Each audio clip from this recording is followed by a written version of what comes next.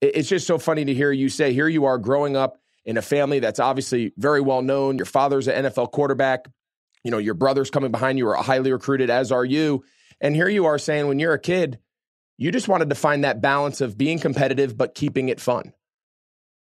And I think, you know, I'm really lucky to have parents that, you know, as a template I can follow. I remember, you know, little life lessons along the way that not to, and you also, Greg, I'm sure you saw plenty of bad parents, you know, that were, you know, the guy at the ballpark who gets, you know, asked to leave because he's yelling at his son who, you know, drops a fly ball, and you're going, oh, this is not good. And I think probably in the back of his head, he thinks his son's, you know, headed to the major leagues, and this is screwing up the master plan. It was nothing like that for us. It was like, I mean, I can remember a night. I'm a receiver, a sophomore, trying to kind of a third receiver, and two quarterbacks get hurt, and I got to go in and play quarterback. And we play this team that's better than us, and I was awful. I think I threw 5 interceptions. I think I might have thrown 6, but they only gave me credit for 5 because they lost count.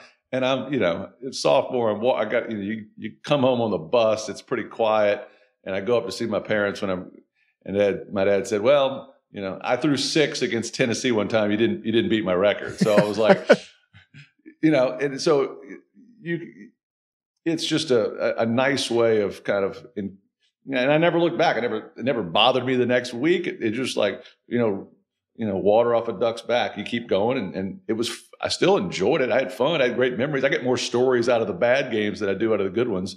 But yeah, it was all meant to just be fun. And then as you got older, again, maybe junior, senior year, you kind of started to maybe get some letters in the mail and questionnaires about how and that tall was the are best, you, wasn't it? Oh, I mean, man, I love, you know, and you lied. Everything on that. You were 6'4", 225. I was like the 40 time. I'm like, what should I say it's here? So you know, true. You can say whatever you want, you know.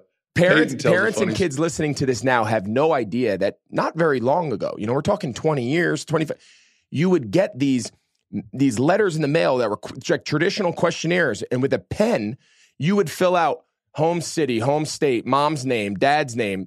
I don't think email. I think home telephone number, height, weight, 40-yard time, shuttle.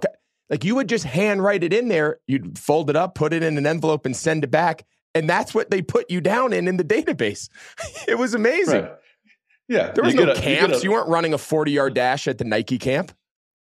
No. And if you went to a camp, you probably went somewhere local. I would go to Tulane camps just because it was down the road and of course not super attended. And you try to, you know, and I remember another thing Peyton used to always talk about. We had this hilarious football coach, Tony Reginelli. He was a wonderful man. He kind of got everything kind of confused sometimes, but I remember Peyton was filling out his questionnaire, and it said they want to know your head coach's alma mater.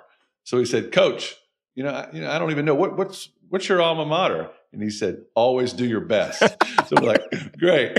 So, you know, it was far from an exact science. They didn't know anything about you. You were just an imaginary person put on paper. Oh man, that that's so good.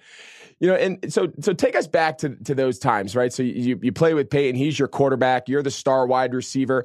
I've always said when people have asked me, you know, in your football career, you know, the Super Bowls, albeit Peyton still owes me a dinner for beating us. We'll talk about it later. You know, like, was it playing a Super Bowl, college? You know, I still think back to my days, Friday nights, playing for my local high school team. My dad's the coach. My brother's my quarterback. He's a senior. I'm a junior. And making that run. We ended up losing in the state championship. But, like, those are the memories around football that I remember. So, like, I'm curious. So take us back. So you and your brother, you're playing on the same team. He's the quarterback. You're the star wide receiver, albeit you're older. Like, what are the memories that come flashing back to you when you look back on those days playing when football was at its best, which was just playing with your buddies, playing for your high school, and competing with your brother? Yeah, I remember all the bus rides and the practice. I remember also running a lot of routes that summer before. Peyton's going to be a sophomore. I'm going to be a senior, and it's kind of the first time all those years in the front yard are going to be able to pay off. We had our own little signals. And Greg, it was also a time a little bit before everybody was throwing it. We decided to throw it around that year. You played better athletes and better teams, but they threw it 6 times and we were throwing it 26 times. Right. So, you caught a lot of balls and we had, we're running trips left, we're doing formations. And now I wouldn't say we're ahead of our time. It's not super complicated, but just you could confuse people who were better than you. And so it was fun for everybody. Even the guy who was the third receiver, his parents were having the greatest time of their lives. And I think my parents looked back and said, golly, they've been blessed with Super Bowls and playoff runs and Pro Bowls. And they look back and saying those years in high school when their 2 boys were playing together were as memorable and as fun, because it's fun. You screw up. I remember a couple of years ago, we're playing a tough game and we tie it up with 2 minutes left. This is Arch's freshman year, playing a really good team. And there's a bad snap on the extra point and we lose by 1. Well, there's no one talks about it ever again. He's a great kid. The kid's going on to the Naval Academy and going to be a decorated star for his country. And there's no scandal. There's no hoopla. There's no blame. It's just like, you move on, you lost. Who we got next week? Yeah. So there's something so genuine about that makes high school sports, I think, fun and innocent and good. And hopefully it can stay that way, because some people are trying to use it as a platform to get to the next level, which is fine. But let's not get too far ahead of ourselves.